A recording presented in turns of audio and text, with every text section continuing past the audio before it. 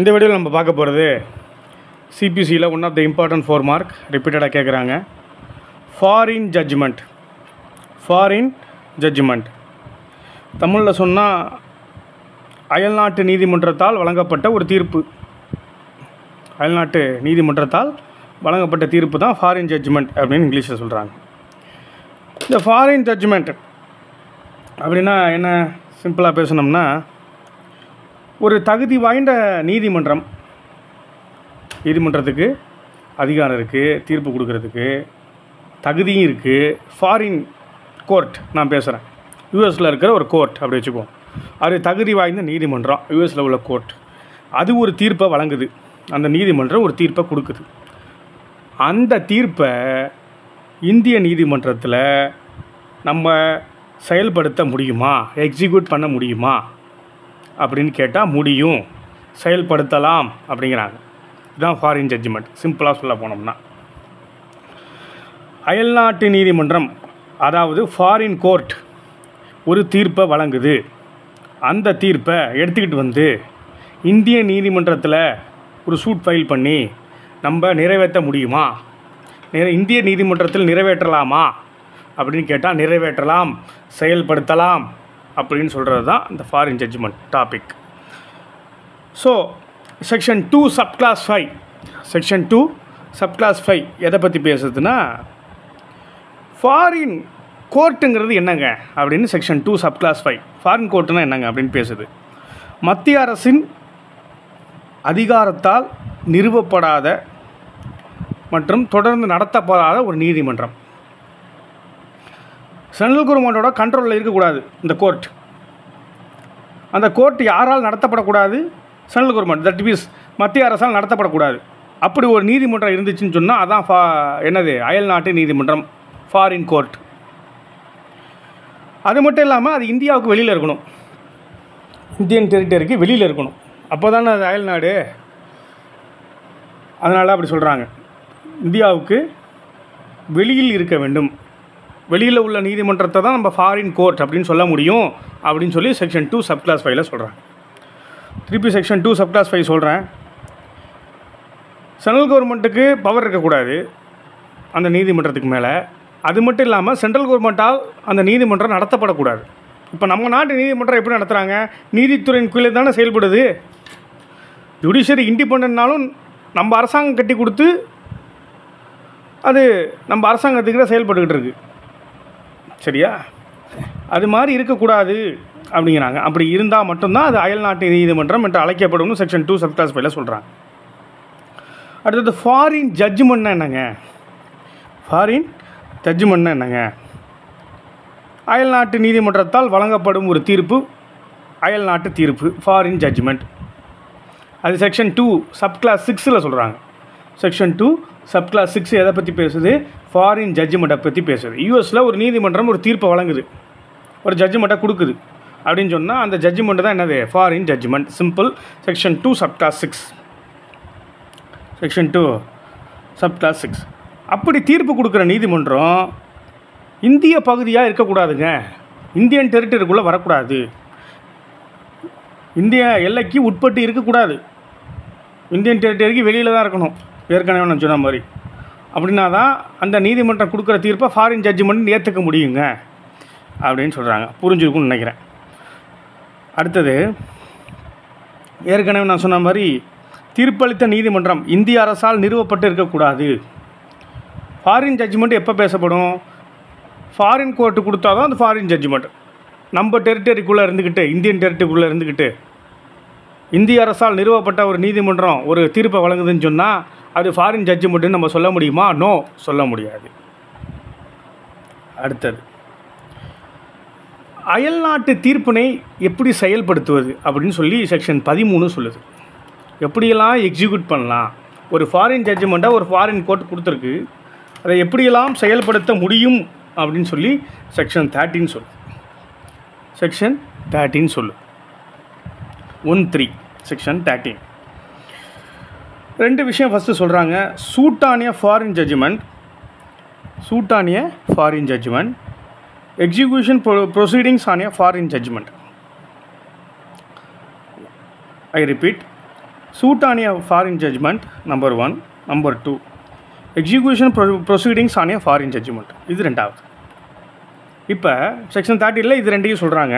First suit on a foreign judgement அப்படின்னா என்னங்க அப்படின்னா, ஒரு நீதிமன்றம், அயல்நாட்டு நீதிமன்றம், ஃபாரின் கோர்ட் ஒரு ஜட்ஜ்மெண்ட்டை வழங்கிருச்சு அப்படின்னு சொன்னால் இங்கே எக்ஸிக்யூட் பண்ண முடியுமா முடியாதுன்னா பண்ணலான்னு சொல்லியாச்சு. அதுக்கான ஆதாரத்தை காட்டி இங்கே பண்ணலாம்.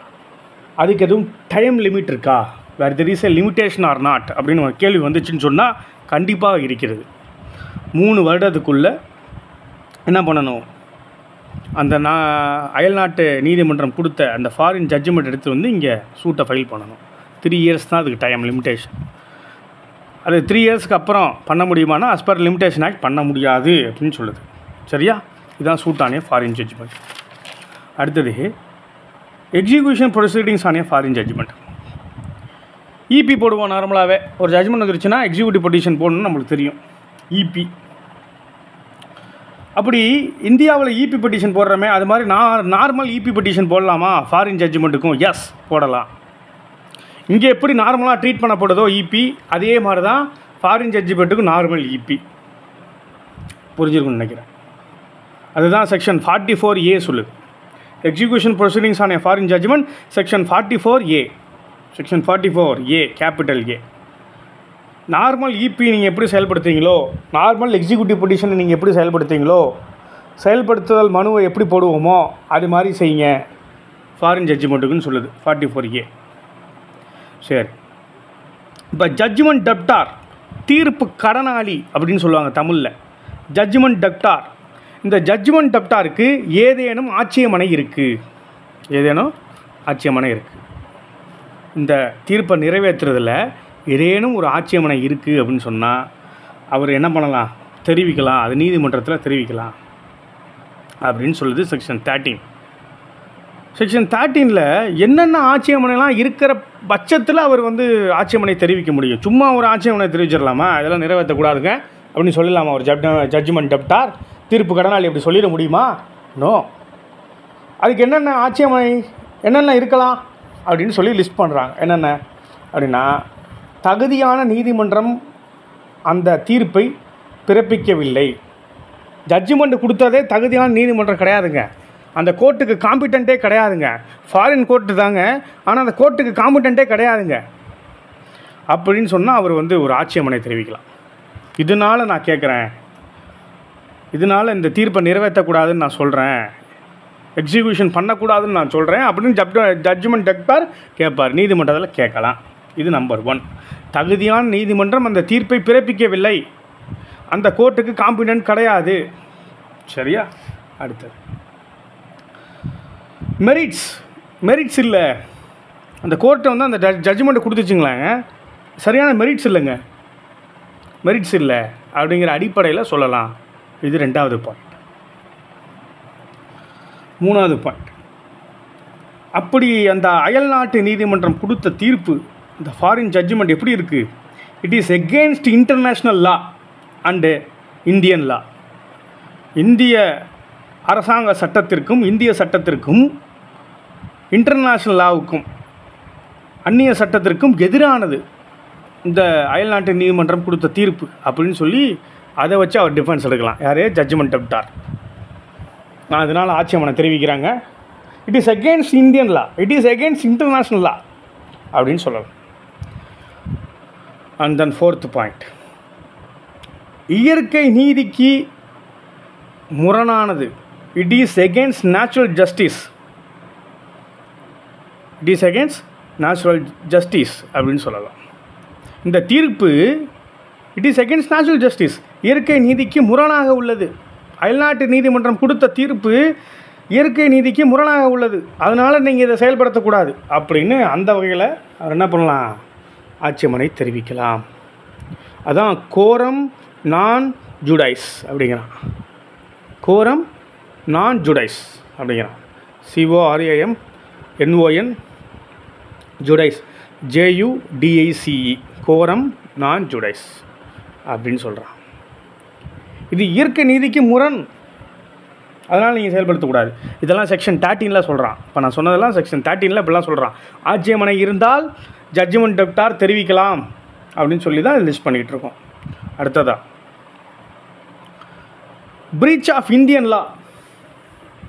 இது இந்தியன் சட்டத்தை மீறி உள்ளது, இந்திய சட்டத்தை மீறி இருக்குது. பிரீச் ஆஃப் இந்தியன் லா அப்படின்னு சொன்னாலும் இதை என்ன பண்ணலாம், ஆட்சேபனை தெரிவிக்கலாம். அப்புறம் ஜட்ஜ்மெண்ட் பை ஃப்ராட். இவர் ஃப்ராடு பண்ணி இந்த ஜட்ஜ்மெண்ட்டை வாங்கியிருக்காருங்க. ஃபாரின் கோர்ட்டில் ஜட்ஜ்மெண்ட் கொடுத்துருக்காங்க, அது எப்படி இவர் வாங்கியிருக்காரு, ஒரு ஃப்ராடு பண்ணி வாங்கியிருக்கார் அப்படின்னு சொல்கிறாங்க. ஃப்ராடு. ஓகேவா. சத்யாவசஸ் தேஜா சிங் இந்த கேஸில் சொல்கிறாங்க. சத்யாவசஸ் தேஜா சிங் இது ஒரு டைவர்ஸ் கேஸு. இந்த கேஸில் ஹஸ்பண்ட் என்ன பண்ணுறாரு, யூஎஸ் சிட்டிசன் அப்படின்னு சொல்லி அந்த ஜட்ஜ்மெண்ட்டை வாங்கிடுறாரு. அதை எக்ஸிக்யூட் பண்ணி இந்தியாவில் வந்து எக்ஸிக்யூட் பண்ண நினைக்கிறாரு. அவர் வாங்கின அந்த தீர்ப்பை இங்கே வந்தால் சுப்ரீம் கோர்ட் பார்க்குது. பார்த்தா இவர் யூஎஸ் சிட்டிசனே கிடையாது. ஆனால் அந்த ஃபாரின் ஜட்ஜ்மெண்ட்டில் என்ன இருக்குது, இவர் யூஎஸ் சிட்டிசன் இருக்குது. ஆனால் அவர் யூஎஸ் சிட்டிசன் இல்லை. இப்போ சுப்ரீம் கோர்ட் பார்க்குது, இவர் ஃப்ராடு பண்ணி இந்த ஜட்ஜ்மெண்ட்டை வாங்கியிருக்காரு. ஸோ சைட் பண்ணுங்கள், டிஸ்மிஸ் பண்ணுங்கள்.